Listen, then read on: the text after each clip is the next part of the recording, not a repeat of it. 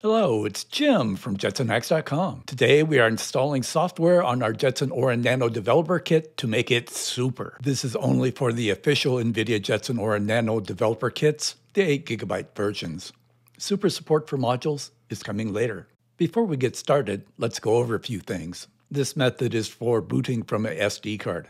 I'll go over how to do this with a SSD in a later video. The Jetson must be running firmware for JetPack 6 and above. That's firmware version 36.3.0 and above. We'll go over how to determine that later in the video. My experience has been that it's easier if you remove any other attached drives, like an NVMe SSD. Finally, your SD card must have at least 64 gigabytes, though I would recommend at least 128 gigabytes. There's also a little bonus tip at the end. Before starting your upgrade, watch the entire video to get a feel for what needs to be done. Let's go.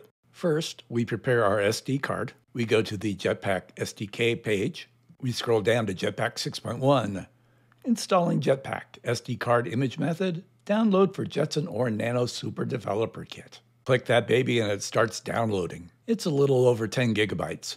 The download time will depend on your connection speed. When it is finished downloading, we can prepare the SD card. Here's an important note. We need to remove the NVP model configuration file after the first startup. Let's wander over to the Getting Started guide. Let's go to the Write Image to microSD card section. You can use a Windows, Mac, or Linux machine. We are going to use Etcher to write the card. We click the download button. I am going to install this from a Debian package. We'll wander over to the GitHub release page. And I download the version for my machine. Let's wander over to the Downloads directory. We'll open the directory in a terminal here.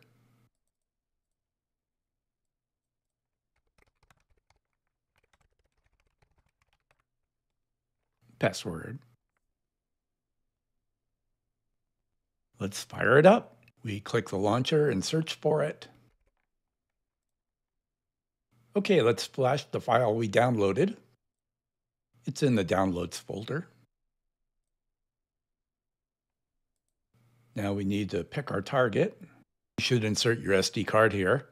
I believe 64 gigabytes is the minimum. I'd recommend at least 128 gigabytes.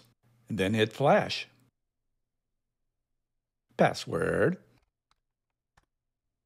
And it's off to the races. The flashing time will depend on the speed of your hardware.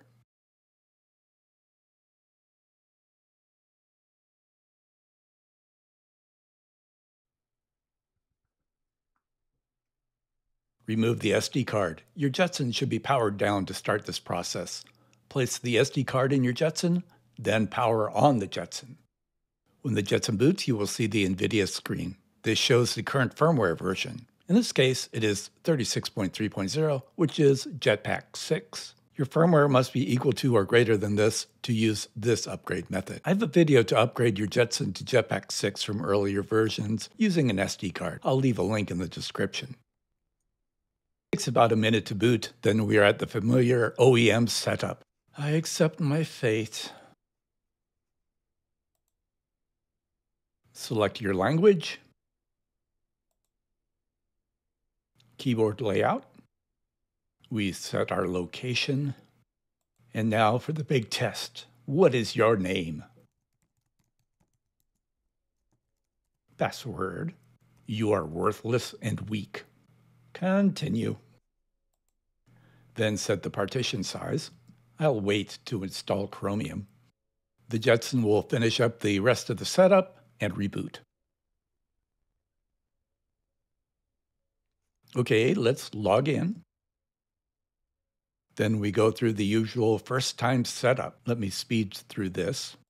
Now, if we look at the power mode, we can see we have 15 and 7 watt available to us. There's one more step to enable 25 watt mode. Let's open up a terminal. Let's change the font size so we can read it.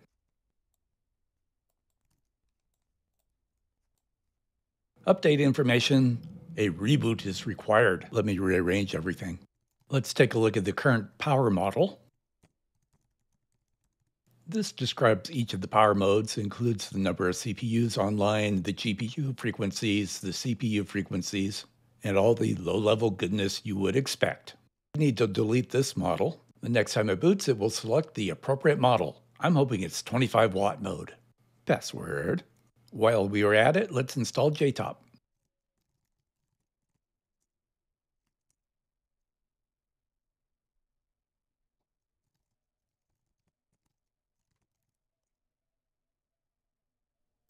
Now let's restart the Jetson. When we get back to the NVIDIA screen, we see that the firmware will start updating. This takes about 1 minute and 45 seconds. Then the Jetson will reboot again. You can see that the firmware version is now 36.4.2. It will finish booting up, and then we can log in. Then we are back at the place we know so well. Let's wander up here to the power mode, select power mode, and we select MAXN, which is the 25 watt mode. The power mode changes to MAXN. Let's open up a terminal. We'll run JTOP. We are now running JetPack 6.1 Rev 1 L4T 36.4.2. The power mode 2, which is MAXN. Let's open up a browser. We'll run a video here. That should get us a little GPU action. Everything appears to be working. If you have more than one device that the Jetson can boot from, you may want to set the order in which the boot devices are searched. To do that, hit the escape key when the NVIDIA splash screen is shown. That will enter setup. Use the arrow keys to select Boot Manager. This will bring you to the Boot Manager menu. Select the device that you want to boot from and hit the Enter key. The Jetson will then attempt to boot from that device. If you want to permanently set the boot device order, choose Boot Maintenance Manager from the menu. Press Enter when the current order is shown. And then use the plus and minus keys to change the order and the arrow keys to change the selection. Remember to press the F10 key to save the order. Hitting escape will exit without changing the order. So there you have it. Let me know if this works for you. Thanks for watching.